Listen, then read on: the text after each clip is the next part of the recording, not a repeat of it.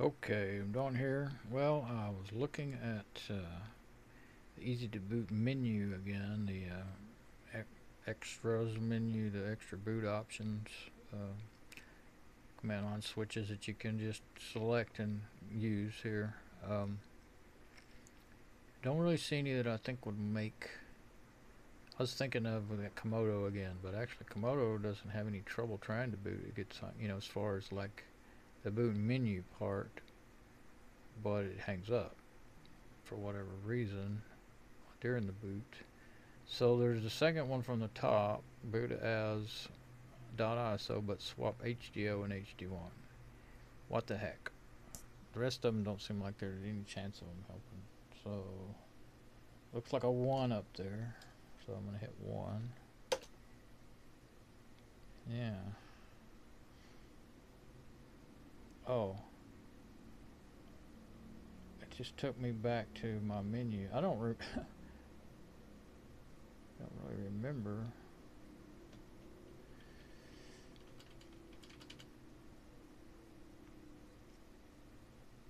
Oh, it took me back to my menus. Okay, so maybe it didn't do anything.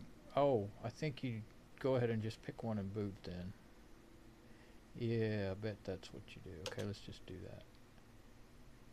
Now, see right here is where I was thinking I was when I hit, there it is. Okay, I'm just gonna, I have actually seen some distros when if you let them count down, they work, and if you don't, they mess up. So I didn't do anything. I actually seen more than one that way. Seen 5 or more in the last couple of years. Well, more than a couple of years, several years, 5 years. I've seen Fedora do that to me before.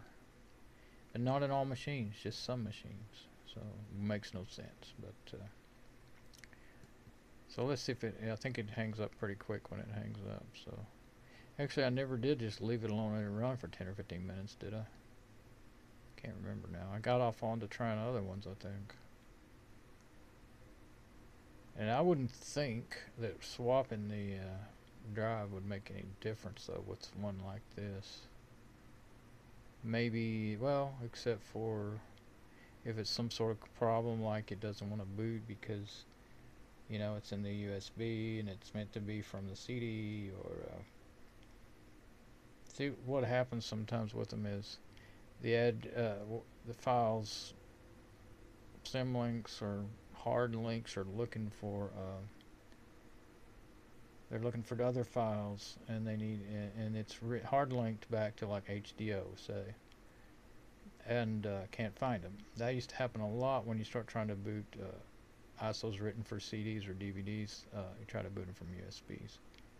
So but most of them are all, it's been a while since everything's been made. Things are kind of made to boot to USB more now than your CDs, but not all things.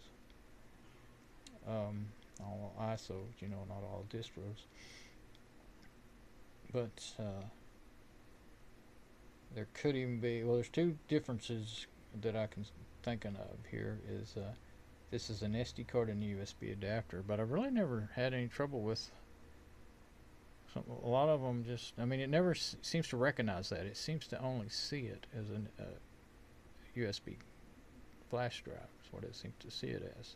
I've never seen anything, any machines I have that I've put it in, or any distros seem to recognize that it's different. So that I don't think would be the problem.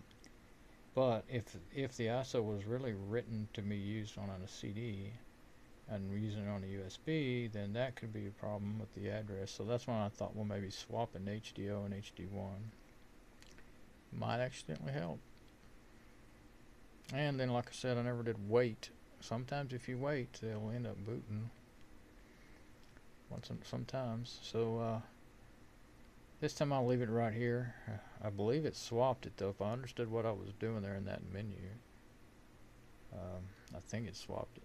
Okay, well, I'm just going to stop this video, leave it for a while. I'm getting really hungry. I'm going to eat some lunch, come back, see what's happening. Alright, bye.